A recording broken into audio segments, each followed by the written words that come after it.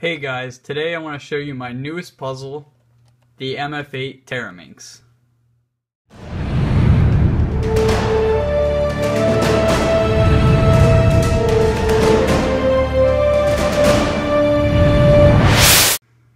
Okay, so this is the MF8 teraminx. I'm sorry I don't have an unboxing for it, but I just got this for a late Easter present for my grandma, and this thing, I just got done lubing it and tensioning it. Here's all the center caps.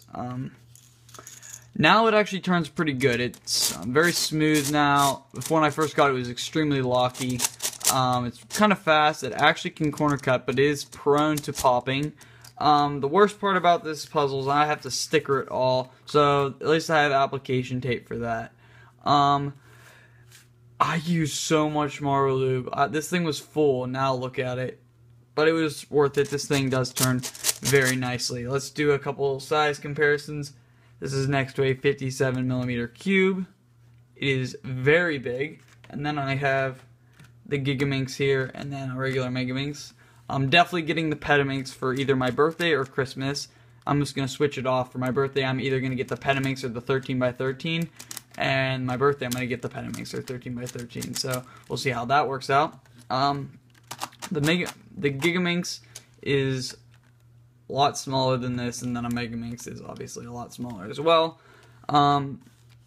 These are both MF8. This one is now turning a lot better than it was. The Gigaminx is very good, actually.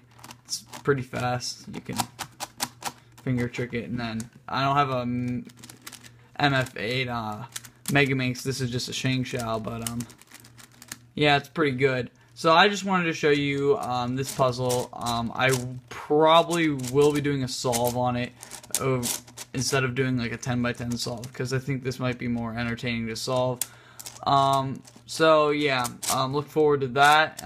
Please subscribe. This was just a short video. I just wanted to show you that I got this, and I'll see you guys later.